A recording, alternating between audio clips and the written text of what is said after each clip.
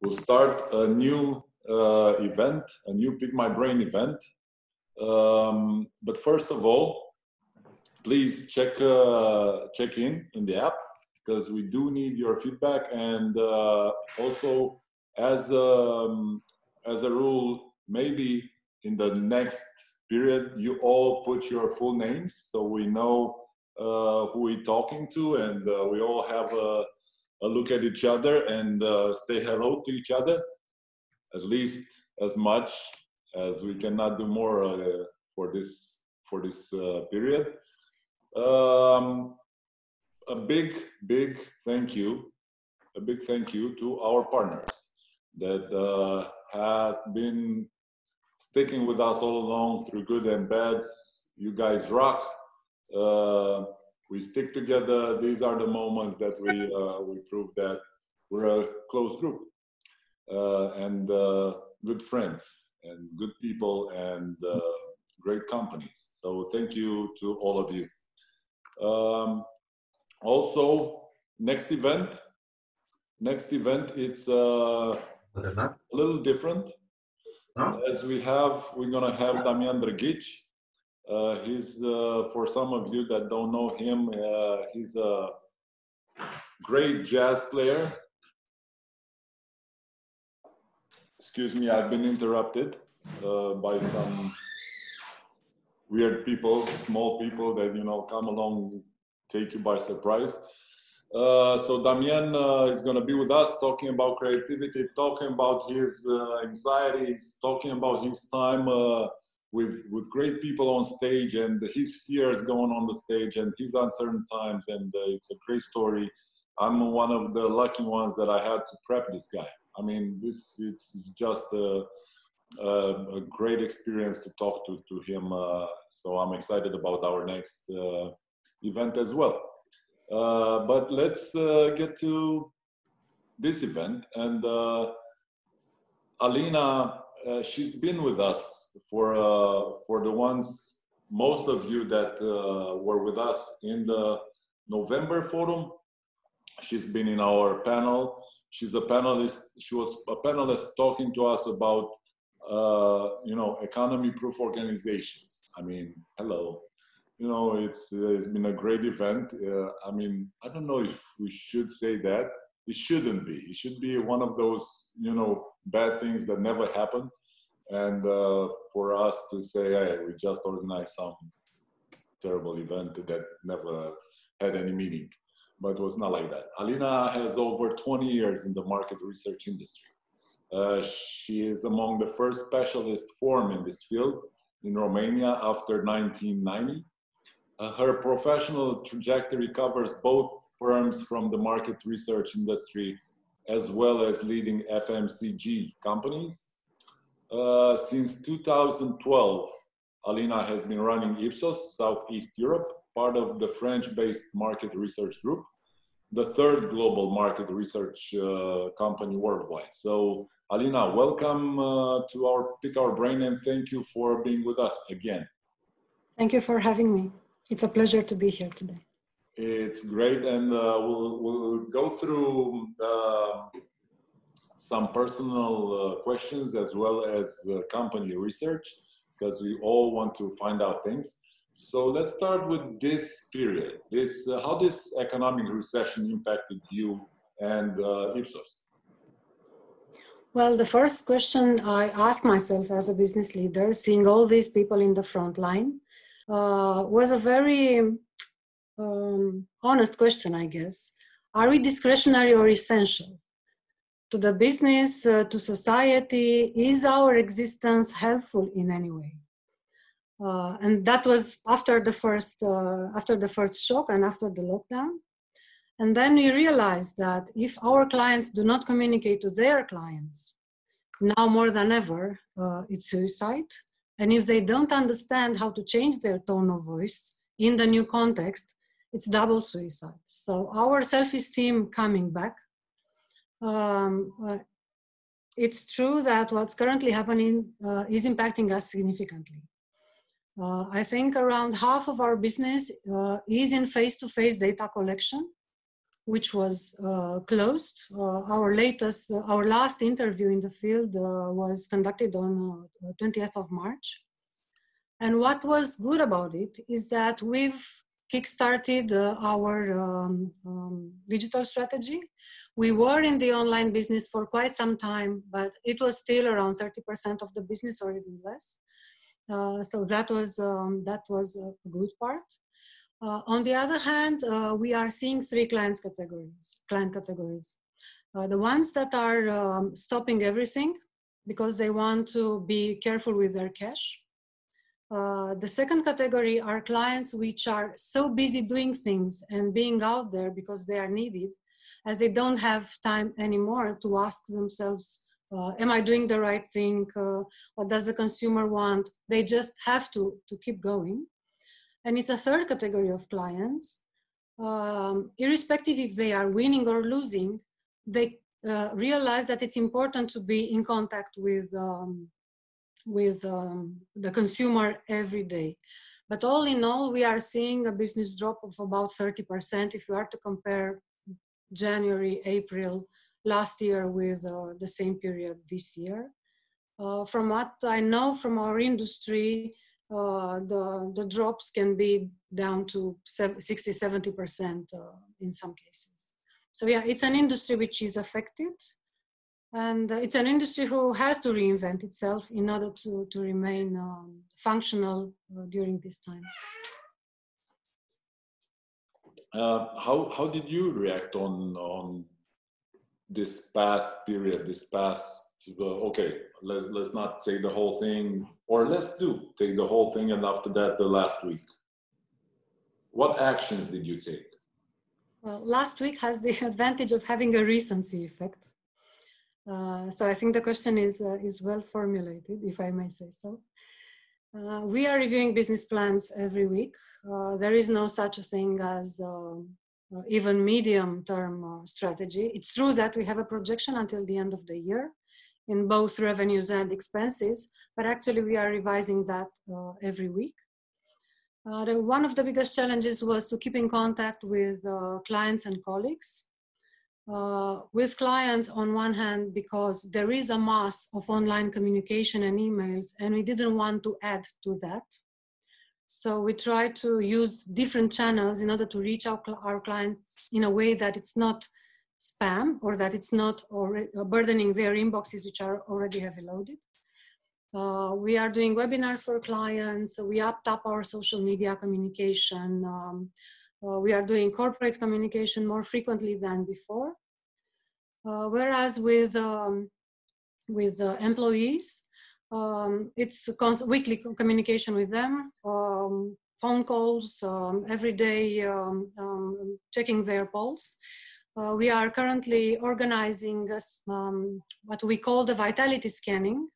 So an internal survey to check the pulse of our employees, both personally and in terms of the way they see the business going and their role in the further evolution to keep them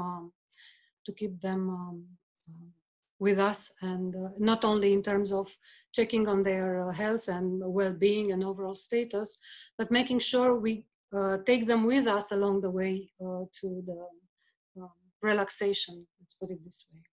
And one of the important questions we asked ourselves every week, and last week maybe even more, is the answer to the question, what do we want not to return to? Because everybody thinks that, okay, we are going back to the things we used to do and the person we used to be. But I think despite all the disadvantages, now we have the opportunity to ask ourselves, what from the past do we not want to have again in our lives, personally and professionally? And I think that for the business, it's a forced second curve, if I am to pick that famous line. We are forced to take the second curve now, even if we like it or not, or even if we were prepared for that or not. Okay. Now I mentioned you being part of our panel last forum, and you told us about the crisis in 2008. What what learnings did you take from that and apply it now, or are there any that you did and you found out similarities, or you did take decisions based on your experience from the past one? Well, during the previous crisis, I was selling beer. I was working for Asahi Breweries. So I guess I was merrier than I'm now. But from that crisis and corroborating what happened then with what happens now, I think I can take three principles. 3+1, and I'm talking about the one in a minute. The first one is that self-pity doesn't work, because the first, maybe the first thing we feel tempted to do is, oh my, what do I do? The clients are not ordering so much as before. Consumers don't want to answer our questions. Are we really necessary to the greater good of the world? Whatever. So self-pity, no. Fear makes people, I think, stupid. When we fear a lot, our limbic brain takes over. So our rational brain is reduced to silence, and we don't want that because we need our brains to think. So we need to keep going, although every morning seems a little harder. Then we need to capture the signals from the market and adapt fast. And that is true irrespective of the industry. If we think that we know what's going on, we are probably not listening. The rate of change today is so substantial, and even though we may not see it immediately, it will undoubtedly affect us. So we have to keep our eyes and ears open. For example, with clients, a lesson we've learned is that this is no time for hunting. We think about selling everything in terms of hunters and gatherers. And historically, we at IPSOS were very much into the hunter paradigm, let's put it this way. And during this period, we realized that attracting new clients via cold calling or very rational business approaches doesn't work. So everything has to be done with empathy. And it's very difficult when people are afraid and when the focus is on the business at hand and on the immediacy of things. It's very difficult to lose. It's very easy to lose that empathy. We need to remember to use it in business, because it's very much needed. We need to adapt fast. One thing I've learned on my own skin, let's put it this way, is that we have no time or less time for corporate decision making, the usual way. And one example here would be right after the lockdown, we thought about how can we contribute, because we work the same schedule we used to work. So it's very difficult for us to engage in any maybe volunteering or other activities. So using what we know best, how can we contribute? And we thought about organizing quantitative study to take the pulse of consumers. That was a red ocean. And because we thought about it so much in the same way we used to take decisions, thinking, pondering, being democratic, consulting the team, whatever, this didn't work. So what we did, we came back shortly after the beginning of April with the results of our study. It was late. So it was a red ocean thing, maybe a good idea, but it was a red ocean thing late. And the market was full of these studies done by small local companies. And the findings they brought to the table fulfilled the thirst for information in this area. So we need to act fast. We need to relearn. We need to have very short loops of feedback versus the usual corporate laddering in terms of decision making. So this we've learned on our own skin, and this is just an example. And the third principle, after self-pity doesn't work and we need to capture the signals from the market and adapt fast, was zero-based thinking.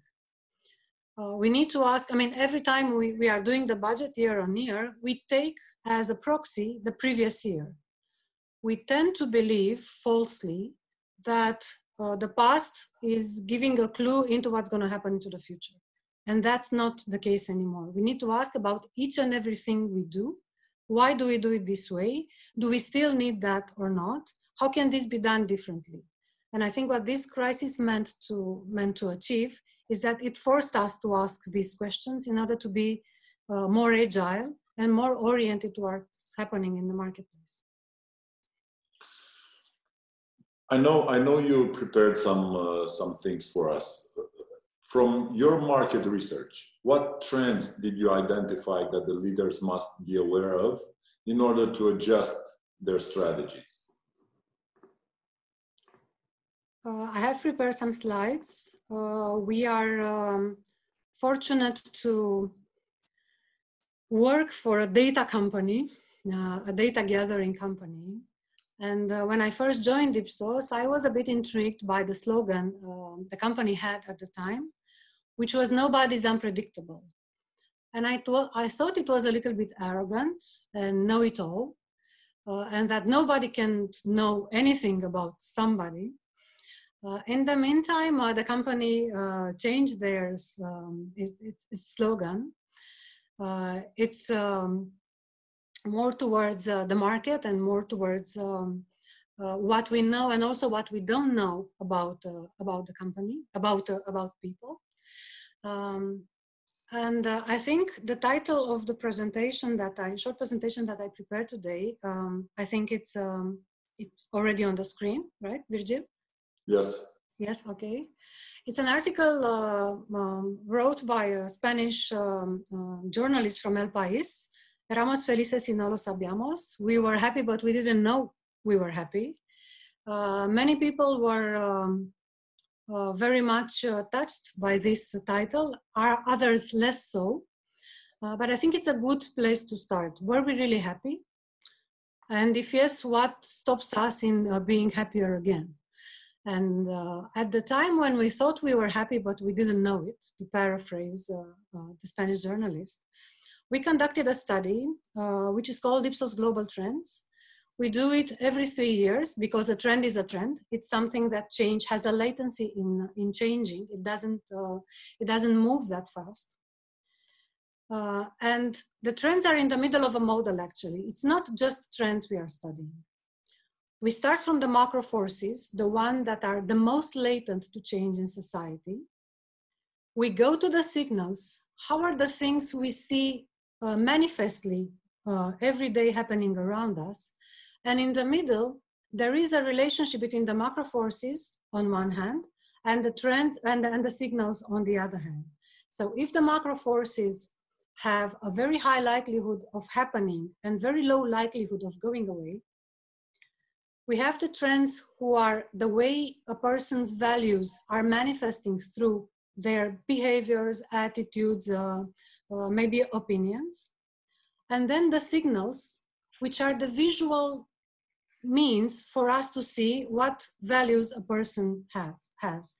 To give a very, very brief example, the macro force may be going vegan or vegetarian. The trend can be more and more people eating less meat because meat production is using natural resources to a high extent. And the signal will be that the boulangerie around the corner has decided to make spinach-based pastries, for example. So that's a difference between, that's the way, a potential way, a macro force is translated into a signal. Many clients ask, okay, but is this model, you've done it when we were happy when we didn't know it. So last year in the summer and autumn. How is this COVID thing affecting us? In our view, COVID comes here. So it's all the things we see around us are not making the trends irrelevant, but are changing the signals, are changing the way a trend manifests in our behaviors and attitudes and communication that we have. And just to give you some examples, this is an example of some signals. This is from the study we've conducted at the beginning of April. And the way we consider that we need to be worried about what's happening currently in the society and around us. And you can see that at least at that point in time, so 1 month ago, we thought that the danger is more like out there rather than down here. The further you go, the higher the level of worrying. So at that time, at least, and this is why we see the population nowadays in Romania quite polarized.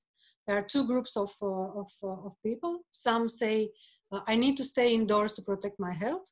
And other people say, I need to go out there because I need to earn my bread and I need to keep my job.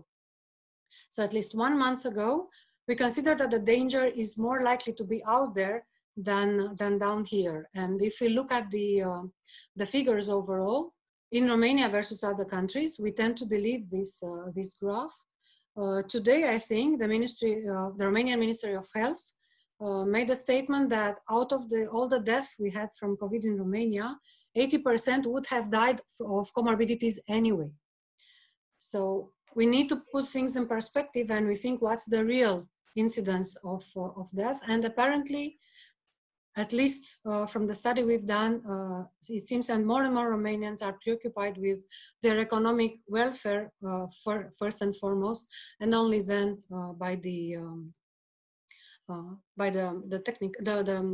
sanitary crisis. We've measured some segments of people, and we see that 34% of Romanians are pragmatists when it comes to the crisis. We see skeptics, they're around 7%. We have some wait and see. Let's see where things will be going. Let's not panic. Let's watch. Let's hear what the official and non-official communication says. Only a quarter of us are alarmed, and 20% are concerned. So given all that's been communicated into the media, I think this is the backbone, let's say, of our overall attitude towards COVID, which is first and foremost pragmatism, and only after that, people which are genuinely alarmed. These are the overall trends we've discovered during the study. And maybe to an unsaid question, are these trends still valid? Look at the top 5. So it's climate emergency on the first step of the values in the hierarchy of values. It's climate emergency, and there are many, many voices saying that the spread of COVID, the appearance and the spread of the new coronavirus was given to climate, was caused by climate mutations. We have trust in medicine, aspiring to health, and fear of the future in the top 5 values. They are still valid today as they were valid 4 or 5 months ago when we've done the study. But in Romania, things look a little bit different. And this is where the pragmatism enters the scene once more. You see on the left-hand side, the top 5 trends for Romania, for global. Climate emergency, trust in medicine, big tech, aspiring to health, and fear of the future. And for Romania, we see health, self-reliance, and individualism as making up to the top 5, although they are in top 15 in the global hierarchy. What does this mean? Health, self-reliance means that people do not trust the doctors fully. Dr. Google is here. The evaluation of their physicians, of their medical doctors, given grades on social media apps and or on medical apps. It's then the propensity to listen to word of mouth, alternative treatments, recommendations from relatives, and we see that health self-reliance is usually very high in countries where the trust in the overall public health system is lower. So we see here countries as India, Indonesia, Saudi Arabia, and at the totally opposite end, we see countries like Denmark, France, or Sweden, or Germany. Individualism as well. It's not that individualism which is manifested in the Protestant countries with self-reliance, self-assertion, individual responsibility, accountability. No, in Romania, it's the individualism of I know better, I can take it on my own, I can find a way, Trust me, I know better. So these kind of individual approaches and strategies to succeeding, and this leads me back to the pragmatism of even of approaching the current crisis. And there are a lot of anecdotes around what people are actually writing in that declaration of going out in the street, of all the creative ways they are using for doing this, although the regulations are very clear. That links both these trends: individualism and health self-reliance. I know better. I found a way. I have my means and in my own way. I do not want to insist on all the trends. It's quite a complex study, but these are 12 trends overall, going from climate antagonism, which involves, on one hand, climate advocates and those that are tired of environmentalism. Health appears twice, and it relates also to healthy eating, to trust in doctors, to immortality through science, the interest of the people worldwide in all the things related to aging. Brand authenticity is important, and we see that around us more and more. All the things that brands and companies did, and some of them were applauded and others were penalized by consumers. All the dilemmas related to the data and all the surveillance apps and even the Google mobility, all these kind of tracking apps that some scientists believe and social scientists believe they may alienate the population even further after the social distancing and the mistrust in actually meeting people we don't know. Question marks around globalization. I think we'll see a return back to the roots. And I'm giving one example. It's New Zealand. Lucky for them that they are, it's only water around them. And I think the closest piece of land is 3-4 hours in any direction you would take. But on the other hand, although the Prime Minister of New Zealand was praised for all the decisions that she took and all the public communication that she had, they have decisively said that they are closing their borders for 1 year. So we will see a back to local return and movement, at least in the medium term. Also, capitalism is put under a question mark, and we are seeing a lot of beautiful examples of companies willing to let go of some of their profits in order to support the community. And I think Dan last week gave us a very nice example of Volvo, probably the safest place where you should be right now. It's your home. And also for some consumers, a return to nostalgia and simplicity. A return to the roots, a question mark about, do I need all these things I used to buy? Were making me happy all the things I used to do? It's a very good moment of realigning one's values. We wouldn't have been here probably out of our own free will, but now it's a good moment to question business and personal values. This is a very, very fresh report. It is called the IPSOS Reputation Council. There are interviews done with top executives from all the big companies around the world. It's one-to-one interviews. And these are the top industries worldwide. And what is their danger of their reputation being at stake nowadays? And we see the closer you are to the dollar sign, the most impacted or the most at risk your reputation is. And we see here energy companies, we see here technology companies, and we see here big pharma. On the other end, here, you have tobacco. So the hierarchy of the companies and the values and the pressure that the society is putting on industries is also changing.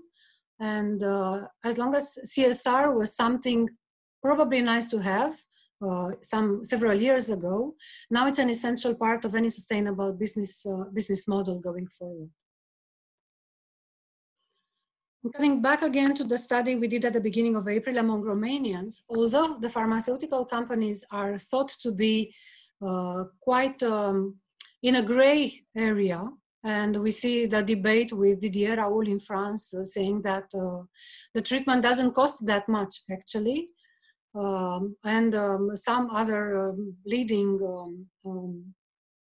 people from pharmaceutical companies acting in Romania saying that the treatment is actually as expensive as $1, the pharmaceutical companies are placed within almost entire responsibility to combat the spread of the virus. These are global figures. We don't have that for Romania, but I think it's interesting to see which stage people are at currently. We are getting used to the situation we are in. We try to adapt from a new corner we've made in our house to be able to work, for those of us who didn't have a home-based office, to I don't know, the schedule for making the grocery shopping, all the transactions we had to do with the bank, even if we were digitalized or not. 18% of the people are in anticipation. Most of them are in parts of the world where their world has opened. Still not the case for Romania. Only 3% believe that the pandemic is behind them, and that's most probably in the countries where the opening is higher. And I'm talking here about China. Our colleagues are already doing face-to-face interviews even in the Wuhan region as of last week.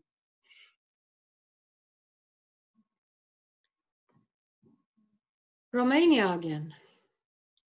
1 month ago, 30% of Romanians thought that by summertime, we will have the pandemic behind us. However, more than that, around 40% of Romanians would say that probably in the autumn, probably next year. So people are very cautious, and we will see that most likely in their holiday habits, consumption habits, stocking up more, buying bigger packs, multi-packs, going into private labels. And that's a question for us as well as businesses. Are there cheaper options that deliver more or less the same thing? Because these consumers we see here, 13%, 12%, 14%, the ones that feel that the pandemic will not be over soon, might be less, might be lowering their expectations. So this is something we need to ask ourselves. Is there something else in the market that offers what I offer at a reasonable quality and for a lower price? If yes, how can I match that? If not, how can I showcase my added value so as for my offer to be worth the price? So all of us would need to ask these questions, because consumers, be they companies or consumers, be they companies or physical persons, will ask themselves this question and will act accordingly. I would not want to end on a negative note, though. This is a question we asked in the Global Trends study last autumn. The question was, I believe or not that all the medical conditions will be curable eventually, and Romania was on the 4th place among the 32 countries we assessed, saying yes. So that's a good thing. That fuels our optimism.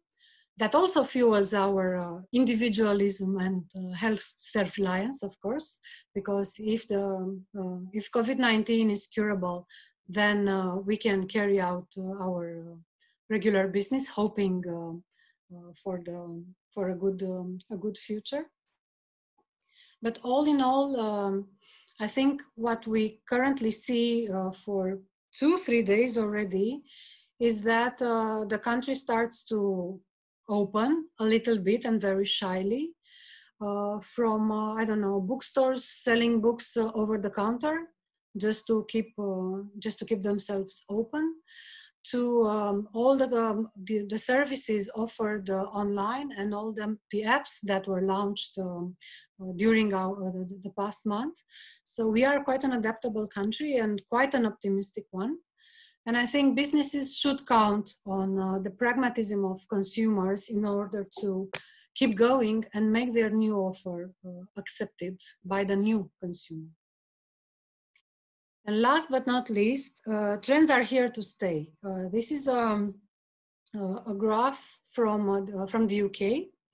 And you see on the diagonal with very light gray, the penetration of internet, which went up dramatically from 13% to 93%.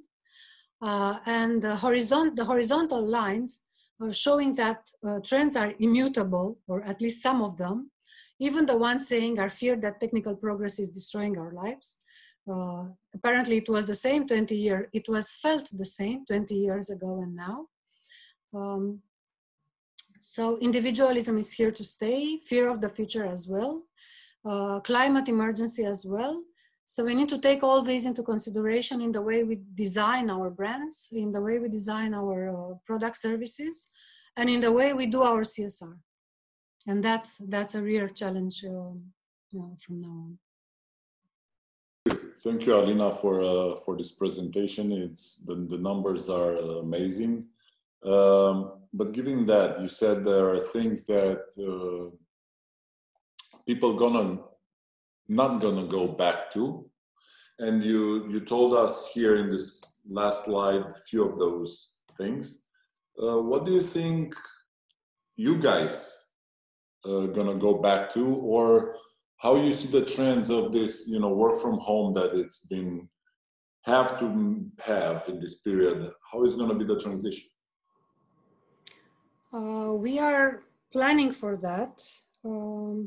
We will not rush to go back in the first week because we need to keep the distance. I think that working 8 hours a day with a mask on your face is not feasible. So what we are going to do is to have 25% of our employees in the office as of the last week of May by rotation. Going back to the office would be a right, not an obligation. Everybody wants to come back to the office, that's for sure. Everybody told us so.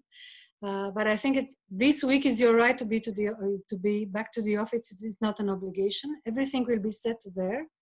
But we will allow our colleagues more freedom than before in arranging their schedules, mainly because many of them have kids, and schools are not opening this year. Also, in terms of going back to collecting the data face-to-face, that will not be our first option, the same it used to be before. Also, the processes we are revisiting them now. Because in many cases, the decision was quite slow, and we were quite purist in the way we approached methodologies. We wanted them to be extremely crisp from an academic point of view. And you realize that sometimes an imperfect response fast is better than a well-crafted response later. And this we need to change in our mentality. Also, I think we need to work more at our hunting-gatherer proportion in the way we approach businesses, because I think we need to tone down a little bit our hunter attitude and nourish our gatherer more. I think our clients need more and more to be supported in making decisions based on the data they already have, rather than continuously collecting new and new pieces of information and overload them with new stuff. I think we need to see each other. Online communication has its goods and bads. For example, 4 people writing to you at the same time on Skype, not knowing that you are already engaged in a different conversation, it's difficult to handle. If I was in my office and I was talking to someone, the other 3 would have seen this. So I think online communication, we've seen now all the goods and bads. I was the first advocate for working from home before. Not anymore. I realized that being present with people counts sometimes more than being efficient and being in your bubble and get work done. So we need also to change the way we are managing our teams and the way we relate to each other. But we tend to compare working from home with this period of exclusive work from home. And I don't think it applies. I think working from home in the next period or whenever this thing starts is going to be gradually and mixed. I mean, 2 out of 5 days or whatever proportion. But people just like you kind of saw that you could do it. Like working from home, maybe it was an accelerator for some. But did you have any studies of this transition now that other countries open up their waves and their restrictions? And also for the others that just jump in anytime or write on the comments any questions you might have. So did you have anything like this research on this transition? There are several companies opening up, some of them even closer to us. And Italy, for example, is starting transitioning back to the office. Also, even Croatia is working from the office. 50% of the staff are working from the office as of yesterday. They are still using work from home for 2 reasons.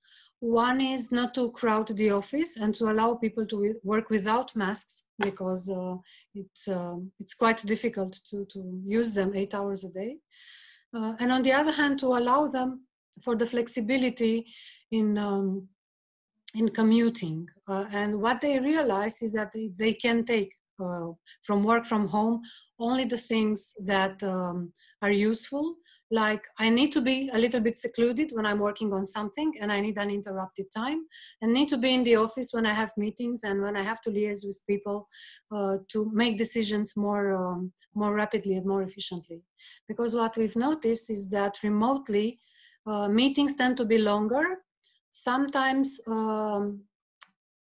poorly structured or less well structured than a face-to-face meeting, because it's very easy to arrive at a meeting. People are jumping on and off meetings more easily, and there are more meetings than compared to the situation where you had to go somewhere to meet people.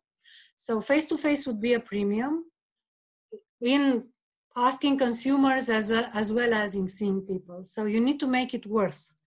The face-to-face time will be a premium.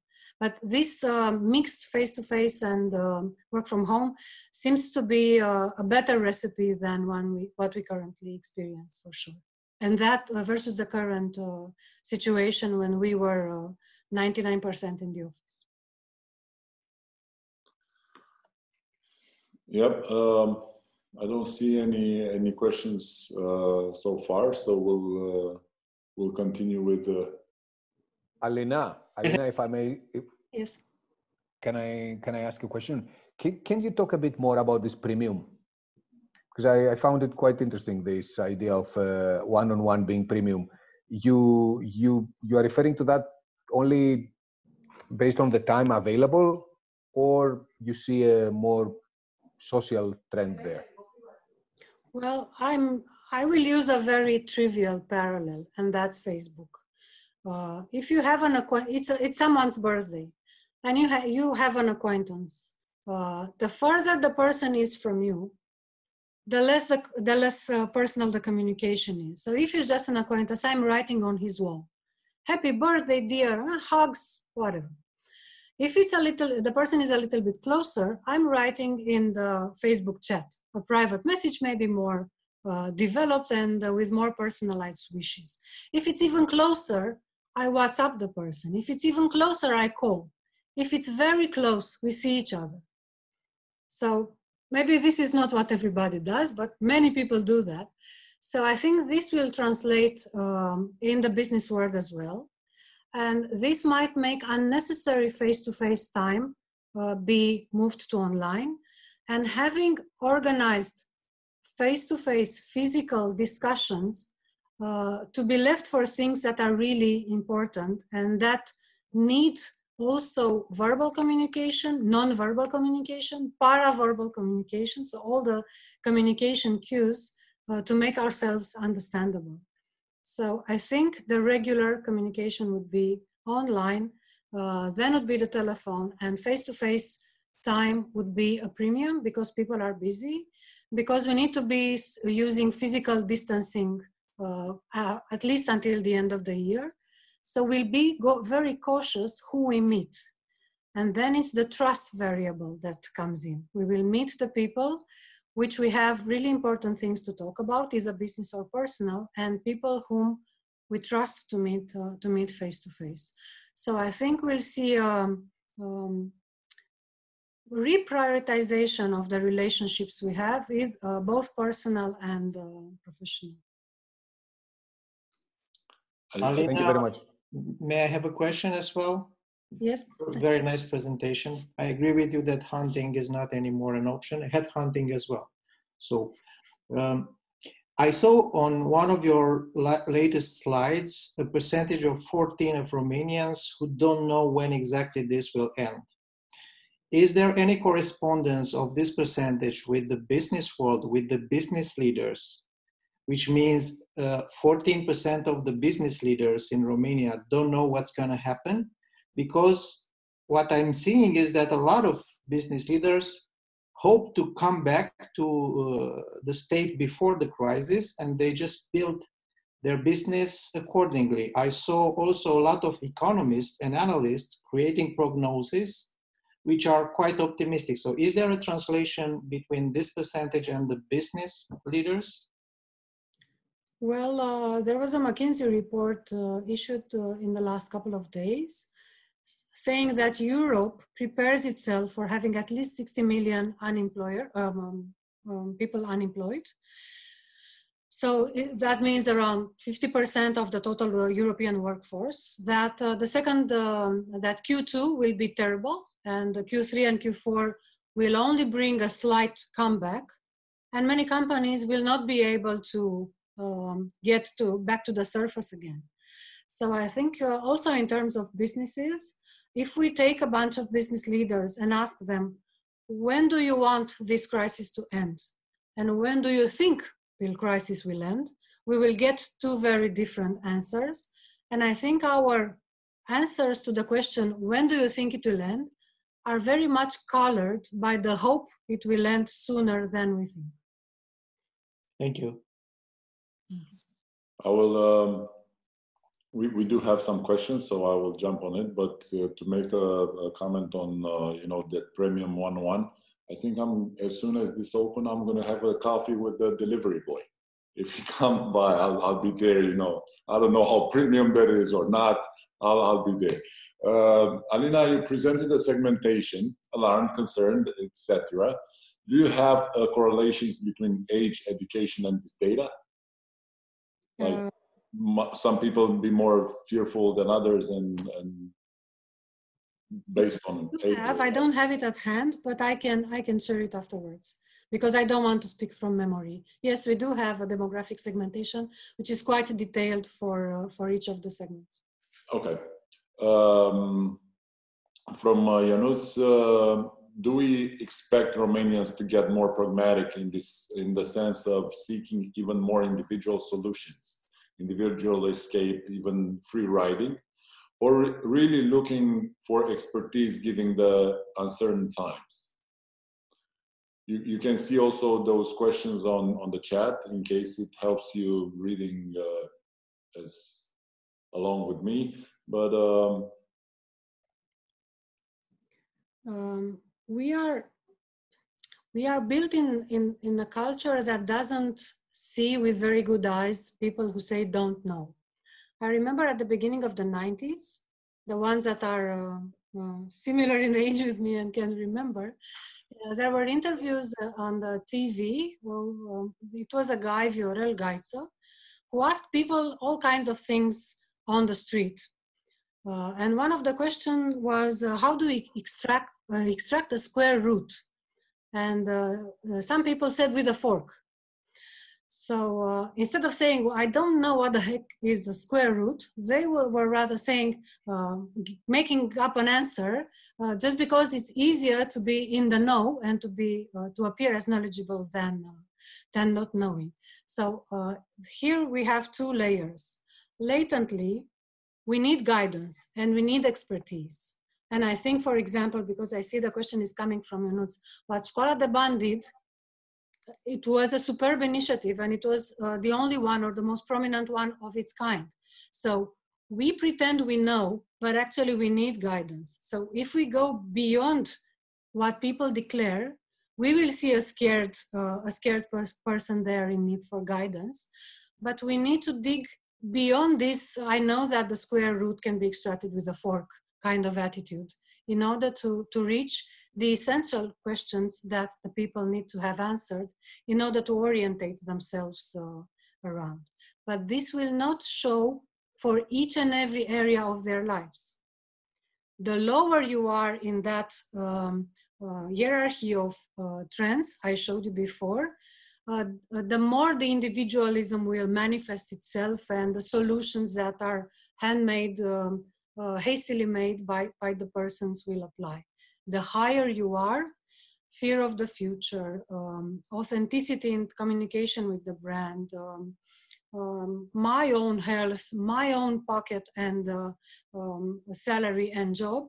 These are the places where people actually seek for and need guidance. And another question also by Ionuț is, does the very pregnant health worry in Romania, 3 of the top 5 trends, signal the preoccupation with healthy lifestyle, or are just Romanians terrified by the poor status of the medical system? Health self-reliance is on the 4th place in Romania and on the 11th place worldwide. So it's important worldwide as well. For Romania is more important because yes, we feel that good doctors are hard to reach, that we are too much influenced by the forums and by what people are saying about their diseases and their treatments, and about self-medication, and about the very heavy reliance on pharmacists instead of going to the doctors. We've done a study last year for RASCI, the Association for Medical Producers, and self-medication appeared again as a confirmation as very high. So it's higher in Romania versus the average.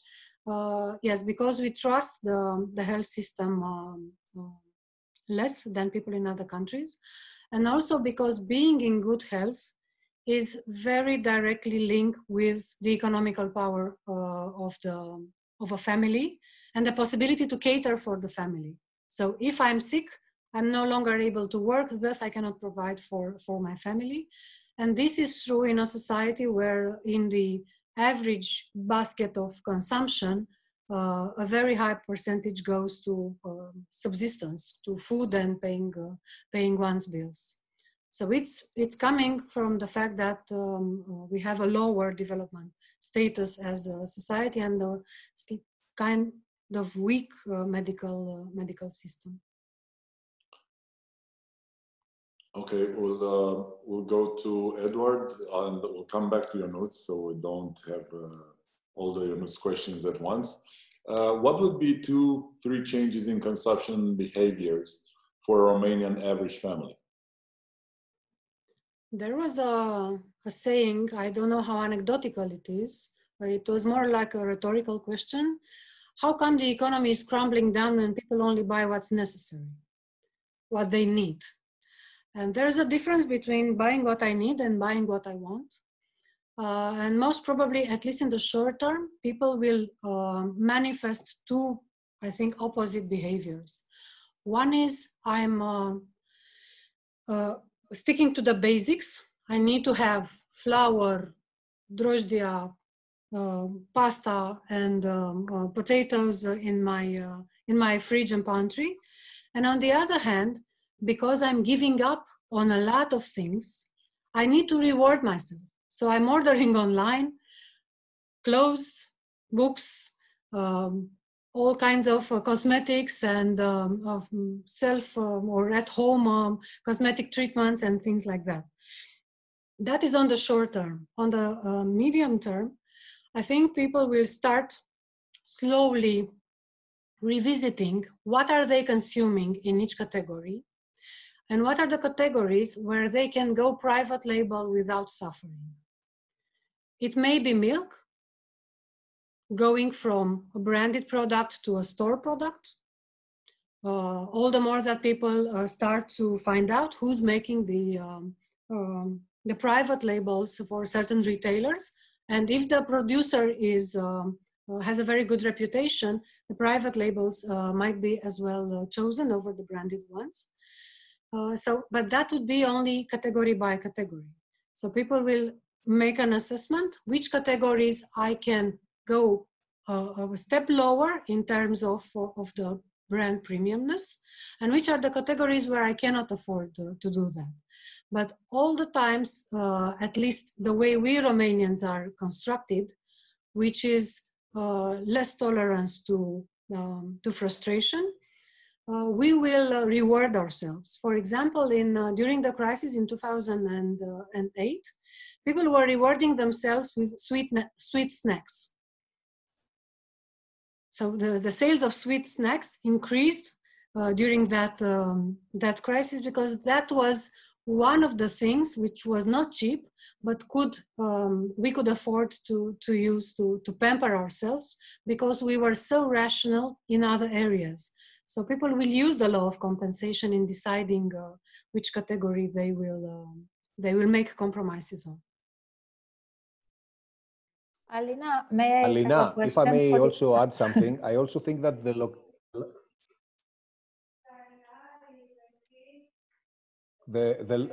localization will also be very important. The made in Romania, made in Greece, made in wherever, something that's made in your country and is not coming from some place that you don't know, will also define consumers' choices, I think. We already see this trend. I personally have a frustration in this respect, because I'm buying from a Greek guy in the open market a cheese type that they are not bringing anymore because of the lockdown.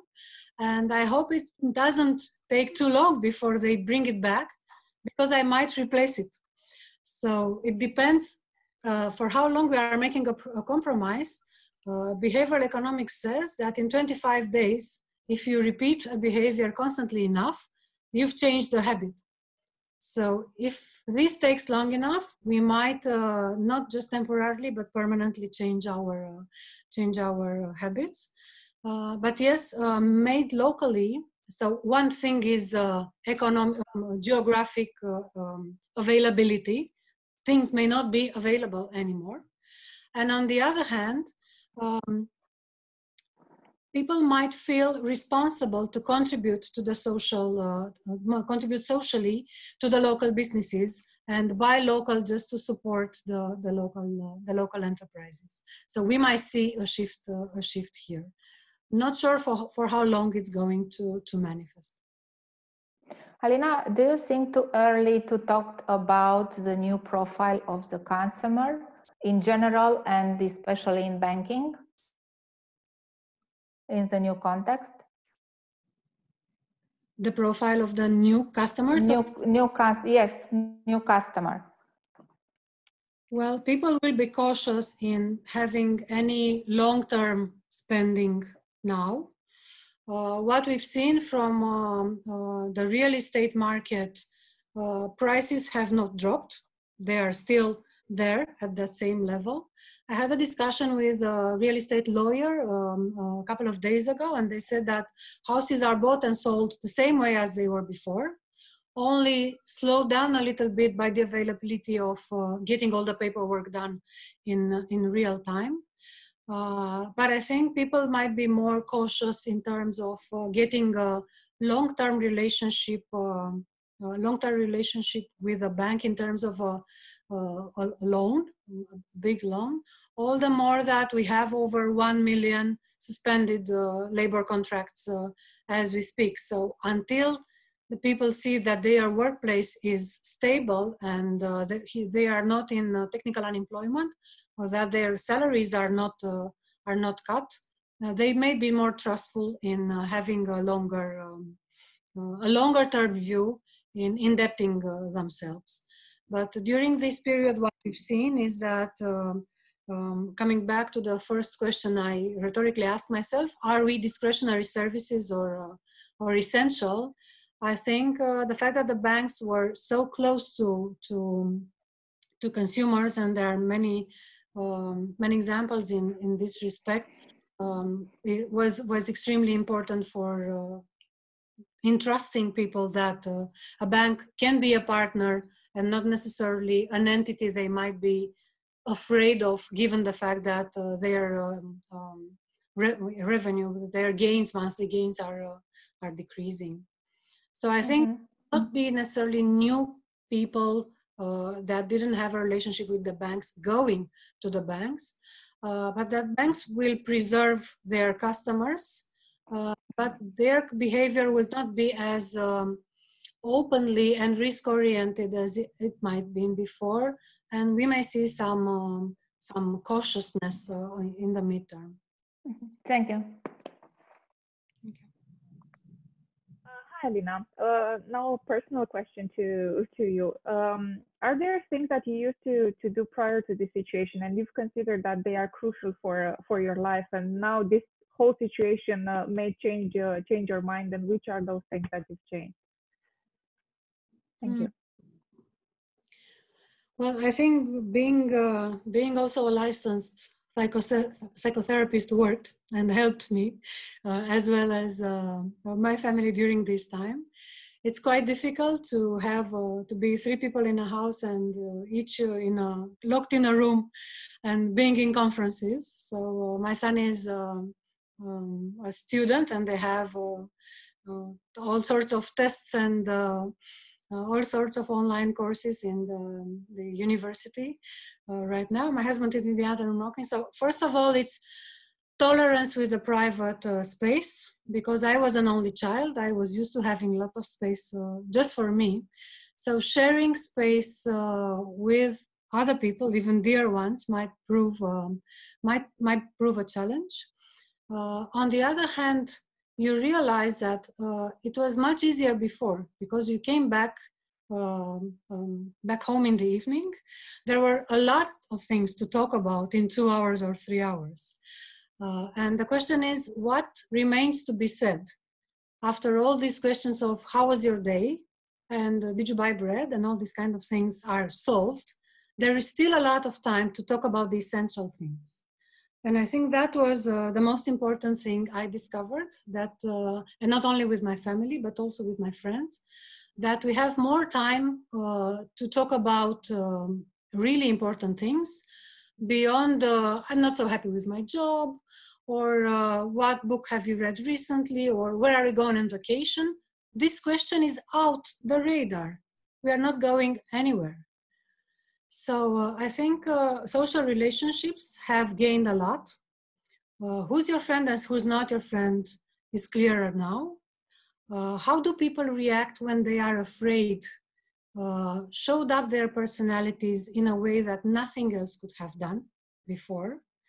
And rather than pointing our fingers to people who are more afraid than us, which at the beginning I made the mistake to do, I'm in the pragmatic skeptic category, be it good or bad, I don't know. Developing more empathy and more understanding towards people who hold a different view than us, and not being intolerant because some other people may belong to other segments. I think it's what would make us grow more mature out of this crisis. That's my personal lesson out of this. And I think the class is not over. I mean, I still have things to learn from this.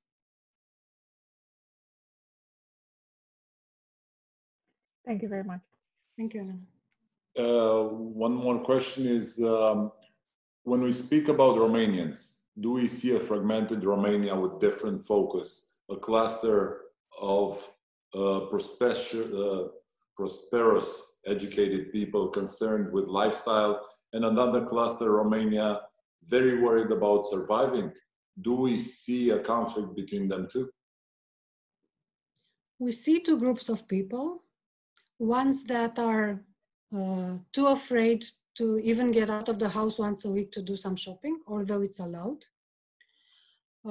We see people who, and this happened to me yesterday in the pharmacy, there was a person at the counter, and I went in to ask if they have something as to know if I'm supposed to wait or not. And I was shouted saying I don't observe the social distance.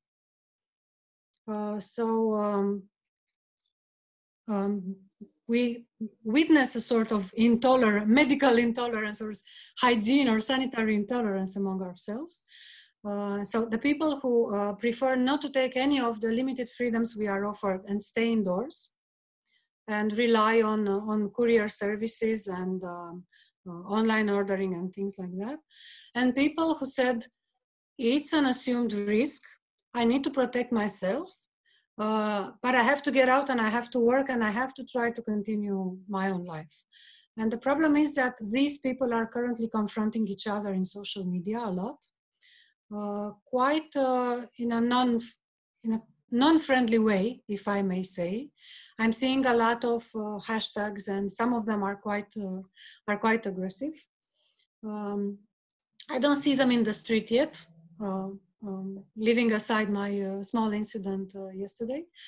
But I think there are two groups, and I'm afraid they might confront each other at some point in saying that it's better to stay indoors and let the danger pass, and going outside to make sure that we still have an economy to go back to when we get out. Thank you very much for your answers, Alina. We don't have more questions on our chat, or it's the stage is still open if somebody would like to ask a live question.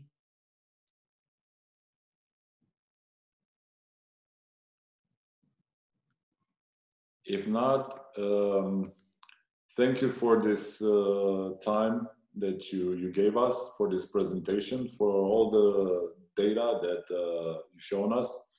Like always, it's been enlightening. So thank you for that, Alina. Thank you very much.